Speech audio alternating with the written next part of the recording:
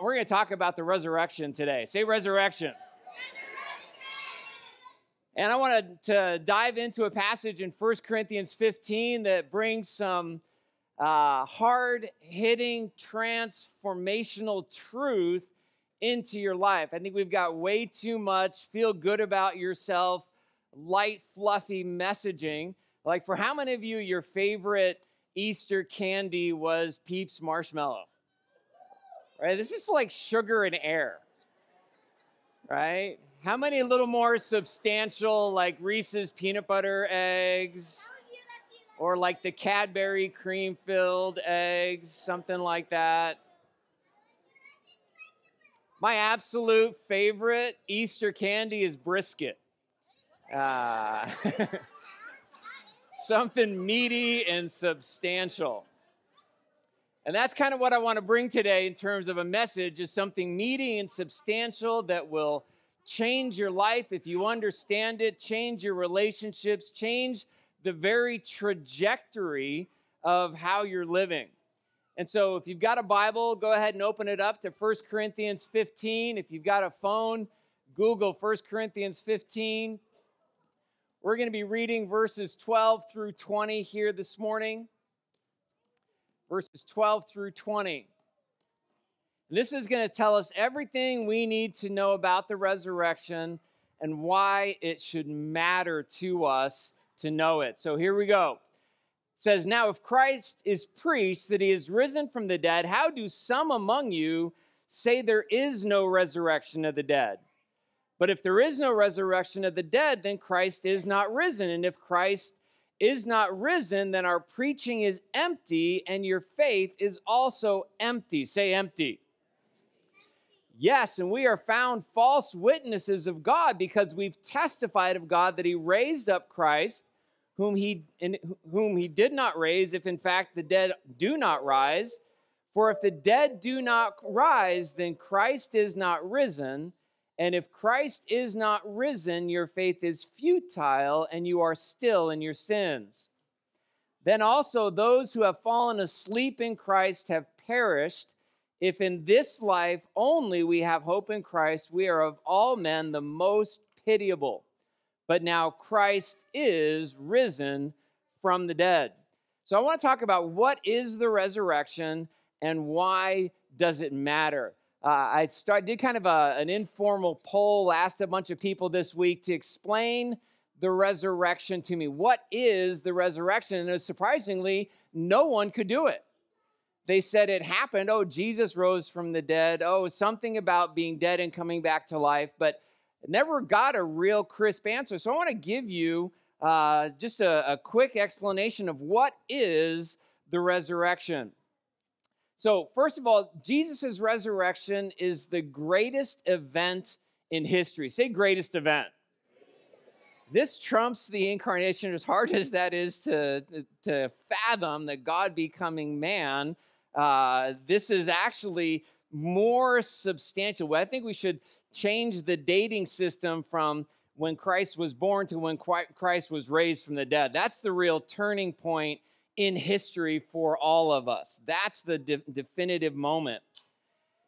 And I want to talk about some historical facts surrounding Jesus' resurrection. There are some kind of indisputable facts about the resurrection that we should all be aware of. First one is that Jesus was killed by crucifixion at the hands of the Romans. All scholars recognize that Jesus was an actual historical figure and the Romans crucified him. Jesus was buried in a tomb that was guarded by Roman soldiers. Another fact surrounding the resurrection.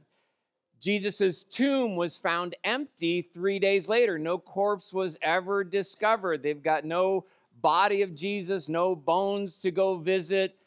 There's no body of Jesus that was ever found. All of Jesus' disciples believed that they saw the resurrected Jesus. That's an indisputable fact of historians. They all believed they saw the resurrected Jesus. And their lives were transformed as a result. They went from being these terrified deserters, these fearful followers, into these bold, fearless witnesses that turned the Roman Empire upside down in 100 years. Many of them were martyred, refusing to recant their faith in the resurrection, even though it cost them their life. Jesus' brother James, who was unbelieving, believed that he saw the resurrected Savior, and he converted to become a follower of Jesus. Paul, the early church persecutor, also believed that he saw the risen Jesus and converted to Christianity. And all the Gospels wrote about the resurrection, and the church has unanimously and consistently taught the resurrection of Jesus for over 2,000 years. Those are just the facts. Whether you believe it or not, those are the undisputed facts about the resurrection. Now, here's the big idea about the resurrection. Jesus' resurrection defeats death for all who trust in him. This isn't just about Jesus rising from the dead. This is about Jesus defeating death. Say defeating death. Right? We have this phrase, cheating death. Anybody ever heard that phrase, cheating death? Jesus doesn't need to cheat death because he defeated death.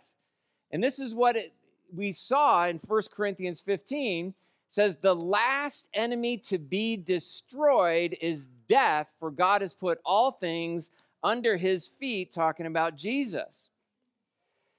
The resurrection is proof that all our sins have been fully paid for. What do I mean by that? Paul tells us that the consequences of sin is death. That's what you get for sinning. Romans 6:23 says that the wages of sin is death. Say death. All right, so Jesus took all our sins upon himself and died on the cross for them on our behalf. Say on my behalf. All right? 2 Corinthians 5:21 says that very clearly, that God made him who knew no sin to be sin for us, so that we could become the righteousness of God in him. So Jesus actually became our sin, took all of our sin, took it to the cross, died in our place to pay for it in full. How do we know it was paid in full?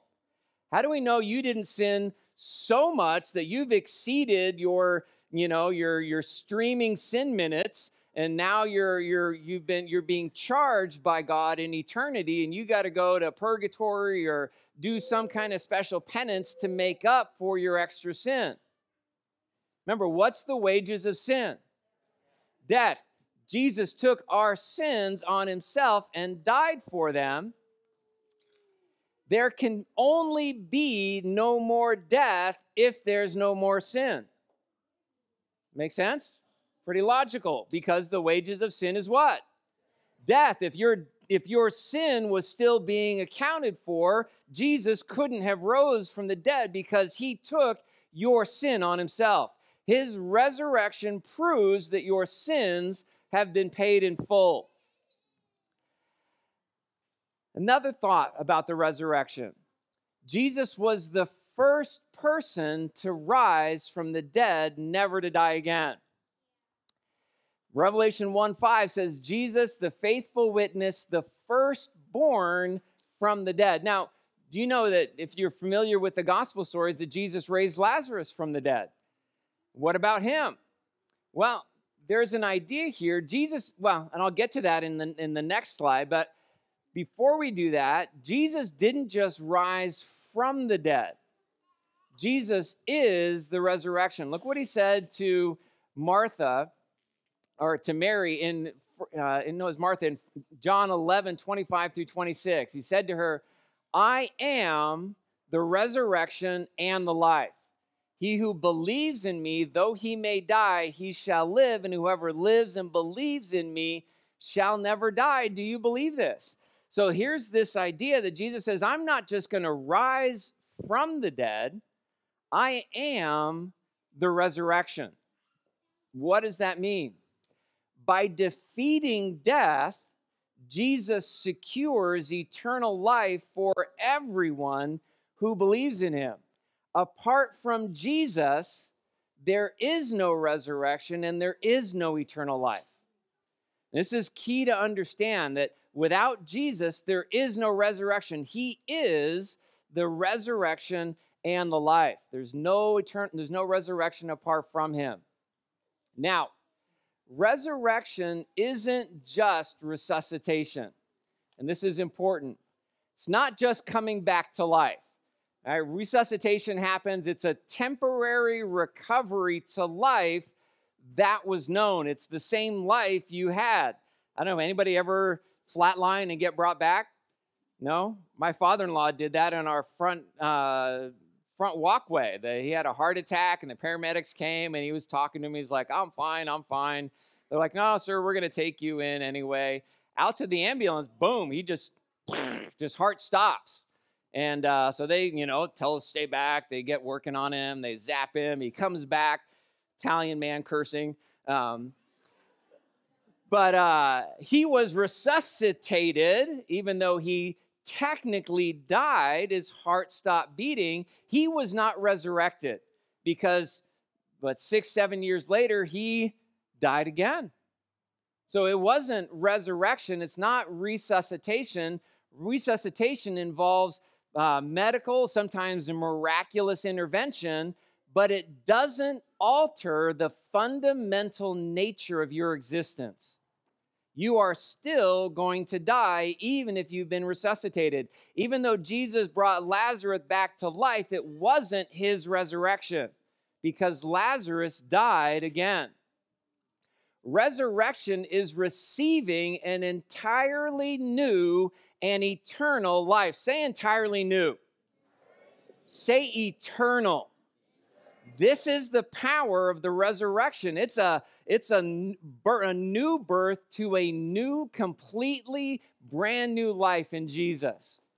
It will be inconceivably glorious. 1 Corinthians 2:9 says, what no eye has seen, no ear has heard, what hasn't even entered into the mind of man, these are the things that God's prepared for those who love him. Talking about this new, eternal, glorious life in Christ after the resurrection.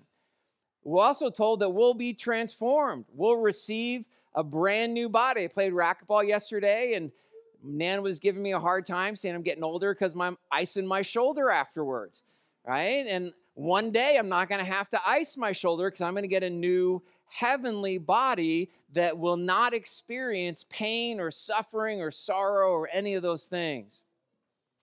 Once you've been resurrected, you will never die again. That's the power of the resurrection. Once you are resurrected, you'll never die again. Now, Jesus' resurrection is the foundation for our faith. Say foundation.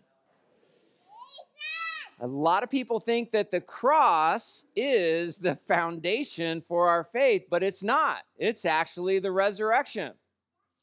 Without the resurrection, Paul told us in the verses we read, Christianity is an empty religion. Let's read it again. It says, now if Christ is preached that he's been raised from the dead, how do some of you say there's no resurrection of the dead? But if there is no resurrection of the dead, then Christ is not risen. And if Christ is not risen, our preaching is empty and your faith is empty. Notice, Paul didn't say that about the cross. He said that about the resurrection. This is the foundation for our faith. This is the key thing that you have to accept and believe to have genuine faith. Without the resurrection, Christianity is useless. It's an empty religion, but thanks be to God, Jesus did rise. And Acts 1:3 tells us that he not only rose, but he presented himself alive for many days with many infallible proofs. All right, so Jesus' resurrection is the proofs that God's word can be trusted. This is, again, why it's so important that we talk about the resurrection. The Bible is full of prophecies about the resurrection. I don't know if you're aware of that. God is the first one that hinted at it to Adam in Genesis 3. Job prophesied that he would see his Redeemer in the flesh after he was dead. David prophesied of the resurrection in multiple Psalms. Isaiah prophesied Jesus' resurrection. Abraham offering Isaac was foreshadowing the resurrection. Jonah, Jesus said, was a sign of his resurrection. Jesus himself prophesied many times that he would be killed and 3 days later he would rise again. By rising from the dead, Jesus proved the scriptures all true. If Jesus didn't rise from the dead, we would have to doubt the Bible, because it makes these incredible, audacious claims that the Son of God would come, live a perfect life, take our sin, be crucified, died, and then rise again 3 days later. That's insane, right? If it's not God saying it, you'd have to say that's crazy. But Jesus proved all the scriptures true. Why is that important? Because you can trust God's word. This is the key. You can trust God's word. When you read it and it says something, you can know that it's true and you can bank your life on it. Now, Jesus' resurrection also secures our forgiveness. We hinted at this a little earlier, but let's go over it. If Jesus didn't rise from the dead, say we're stuck in sin. Say like uh-oh. All right, say we're stuck in sin. All right? And this is what Paul said in 1 Corinthians 15. He said, if there is no resurrection from the dead, then Christ has not been raised. And if Christ has not been raised, your faith is useless and you are still guilty of your sins. See how the resurrection is the cornerstone for our faith?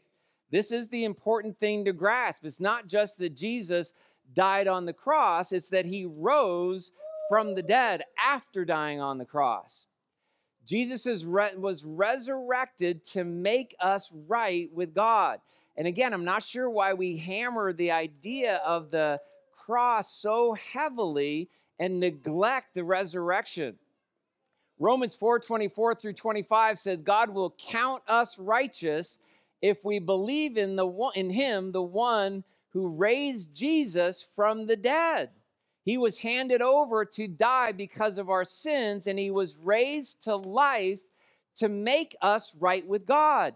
The resurrection is what makes you right with God. It's not just about having your sins forgiven, it's about being made right with God. 1 John 1:9 says, then if we confess our sins, God's faithful and he's just, and he'll forgive us and cleanse us from all our unrighteousness. We have that confidence because Jesus rose from the dead. All right, Jesus' resurrection also gives us hope for eternal life. This is one of my favorite parts. Look what Paul said. When we trust Jesus, we are born again into a living hope. This is what he said. If Christ is not raised, all who have died believing in Christ are lost. And if our hope is only for this life, not eternal life, we are more to be pitied than anyone in the world. Now, you guys know my mom died last October. And I have hope. I have a living hope that she is not dead, that she is alive because of the resurrection. I don't have wishful thinking. I have living hope because Jesus rose from the dead. 1 Peter 1:3 says he has caused us to be born again to a living hope through the resurrection of Jesus Christ from the dead. This is where our hope comes from, the resurrection. Hope that death is not the end of our existence. Say, death is not the end. Turn to someone and say, death is not your end. All right? Hope that we will be raised to eternal life with Jesus. Hope that believers like my mom who have died are alive with Jesus right now. Right? They're alive with Jesus right now. And then the hope is that we're all going to be reunited together with Jesus forever. The resurrection is what gives us that hope. That's the guarantee that we're going to be resurrected if we put our trust and our faith in Jesus. We're getting towards the end here. I know, kids, you've been super patient because this is not light and fluffy stuff. Jesus assures us of our salvation. How many of you would like to be assured of your salvation? The cross doesn't assure you of salvation. The resurrection assures you of salvation. That's where our anchor is. Look at what it says. We are assured that we're saved from sin that separates us from God. We've already talked about this, that the resurrection is the proof that your sin has been paid in full. Say paid in full. Turn to someone, especially if you got a spouse here, and say your sin's paid in full. And sometimes we need to be reminded of that.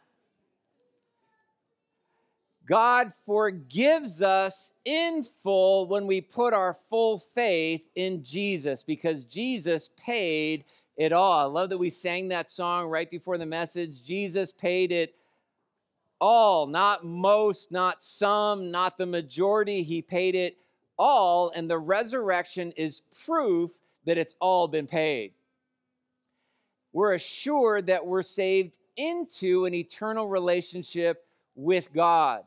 So Jesus' resurrection opens the door into a right relationship with God. And I can't stress this enough. This is the whole point of being a Christian, is to be in a relationship with God. The cross just clears you of your guilt, but it doesn't open a relationship with God. The resurrection is what ushers us into a new life in relationship right with God, considered as righteous as Jesus. God reconciles us to himself when we receive the gift of his grace. So, what must we do to be saved? This is a question I get all the time. What do I have to do to actually be saved? Being saved is about whom you trust for this life and eternity. Now, I worded this carefully. A lot of times we think that salvation is about believing a certain set of biblical principles. I want you to realize the Bible says the devil believes and he trembles. The devil believes all the biblical principles that most Christian preachers say you have to believe in order to be saved. It's not about believing principles from the Bible. It's about trusting in the one who wrote those principles in the Bible. It's about trusting your life to the one who set these principles out, who came and, we'll go through it. Acts 16:31 says, believe in the Lord Jesus and you will be saved. It doesn't say believe about the Lord Jesus. It says believe in the Lord Jesus. Romans 10:9 says, if you confess with your mouth that Jesus is Lord and believe in your heart that God raised him from the dead, you will be saved. Notice, it doesn't say if you believe Jesus died on the cross. It says you got to believe God raised him from the dead, then you'll be saved. So, will you trust Jesus with your whole heart? That's my question to you today. Will you trust Jesus with your whole heart? And this, I love it. I love it. Right? They do a great job back there in kids ministry. And parents, you do a great job with your kids, telling them how much God loves them. Right? Because that's what we want. We want that it's not just a religious set of ideas that I agree to, but it's a person that I'm entrusting my life to.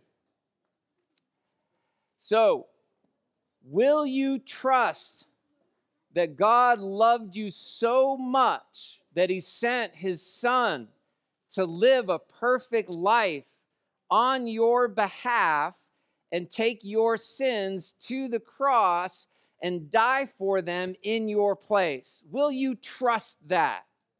Will you trust that God loved you that much? That if you were the only person on the planet, he would have sent his son to die for you. You do, you want to. I know we don't want Jesus to die, so I hear you on that. And that's great heart.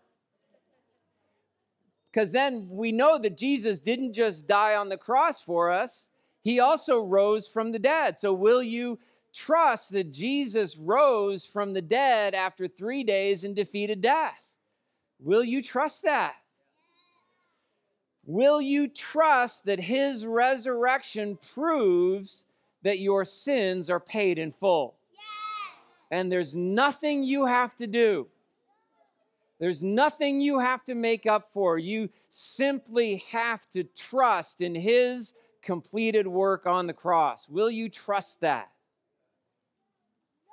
Will you trust that God forgives you and accepts you fully because of what Jesus did? Not because of what you do. Your forgiveness and acceptance is not based on your merit. It's based on Jesus' merit. It's based on what he did for you. Will you trust that and let go of trying to make up for all your own shortcomings? Yeah? All right. We got a bunch of saved kids in the front row. Will you trust Jesus? Here's the hard part. Will you trust Jesus enough to surrender to his will for your life? It means you got to stop living for yourself. It means you can't have your own agenda for your life. It means you get up every day and you say, Jesus, what do you want for my life? And if you can do that, will you trust Jesus to guide and direct your life from this day forward? Will you do that? All right, we're going to wrap this up. I'm going to have Jared come back up. Is Jared around? Jared, there he is. So this is what you must do to be saved. Don't take my slides away yet. Don't take my slides away. They took my slides away. I'm not done. I just want Jared up. Let me see here. Let me get my slides back really quick.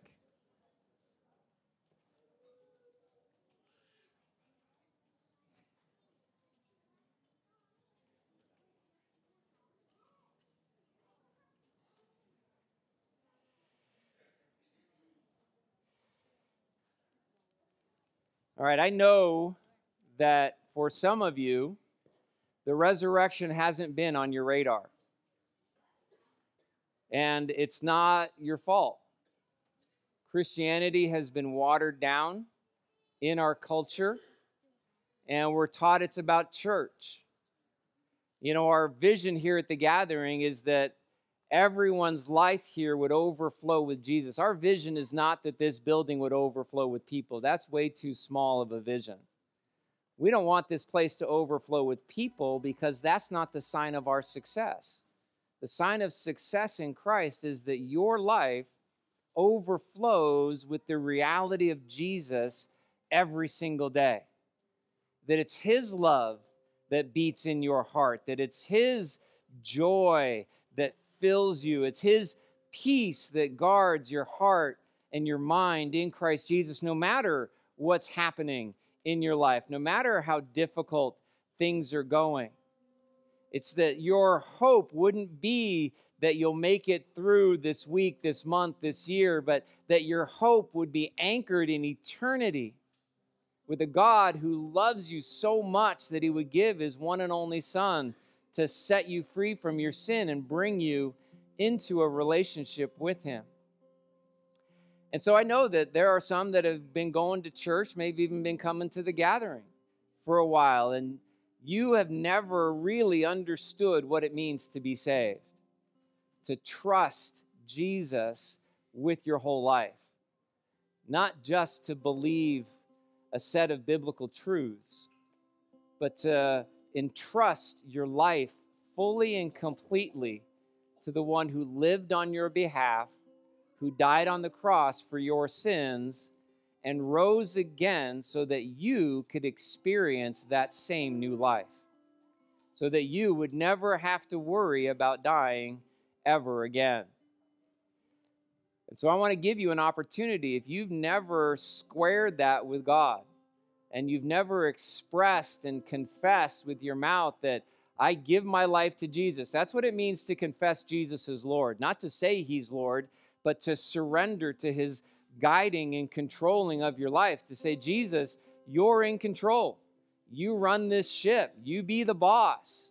I'm going to follow you, and I'm going to seek you for your guidance and direction every single day. And so I want to, in this closing moments, I want to give you an opportunity. If you've never prayed and surrendered your life to Jesus and trusted him fully, maybe you've just been doing a religious thing, maybe you think you're a good person, but good isn't good enough. God requires perfection. That's why he had to send Jesus, because only Jesus could live the perfect life we never could.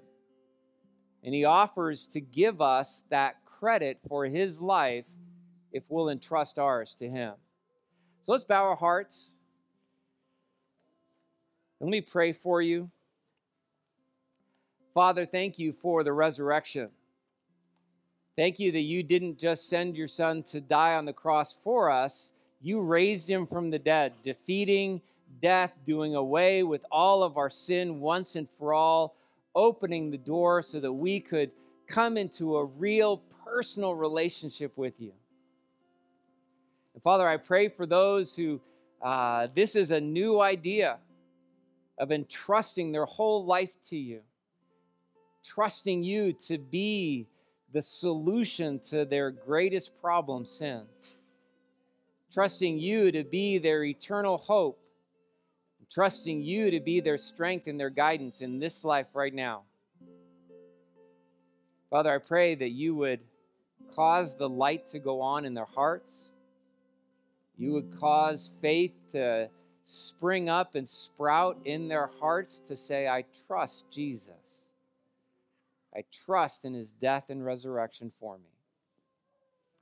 If that's you today, I want to lead you in a prayer. And it's not the words of the prayer that save you. It's your heart trusting Jesus fully. That's what saves you. And so if you want to put your trust in Jesus this morning, pray this prayer in the quietness of your heart with full assurance. Say, Jesus, I believe you came and you lived for me. And I believe that you took my sins and died on the cross for them. And I believe that you rose from the dead. I believe you defeated death. I believe that you paid for all my sins in full. And so I trust you today. I trust you to forgive me for all my sins. I trust you to bring me into a relationship with your Father. I trust you to give me a new and eternal life. I trust that you love me. And I give my life to you now forever. Be my Lord, be the boss of my life. Guide me and direct me from today onward. If you prayed that prayer this morning, while every head's still bowed and eyes are closed, you just raise your hand up so I can remember you in prayer. God bless you. God bless you. God bless you. God bless you. God bless you. God bless you. God bless you. God bless you. God bless you. God bless you. God bless you. God bless you.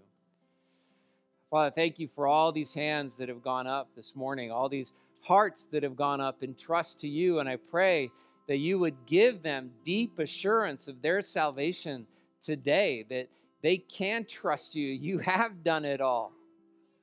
And that you have welcomed them into your family. You've forgiven them their sins. They're good with you. They're in a right relationship with you. I pray you'd fill them with your Holy Spirit. We trust you for it in Jesus' name. Amen. Amen. One last thing as we close the service, Jesus' resurrection brings us into an entirely new life. Bible says that because of the resurrection, we should walk in newness of life. Romans 6:4 says, we were buried with him, therefore, by baptism into death, in order that, just as Jesus was raised from the dead by the glory of the Father, we too might walk in newness of life. That's the glory coming out of the resurrection. That's the glory out of trusting in Jesus, is that we would get to walk in that same power of the resurrection that raised Jesus from the dead. What does that look like? A new life means new priorities and new routines. And this is going to be for those of you that just accepted Jesus, put your trust in him, and for those that have maybe put your trust in him but forgot what it means to walk in this newness of life, forgot what it means to walk in the truth of the resurrection. So it starts by telling others of your decision to trust Jesus. If you raise your hand today, turn to the person next to you and say, I trusted Jesus today. In fact, everybody turn to someone. If you trusted Jesus, say, I trusted Jesus today.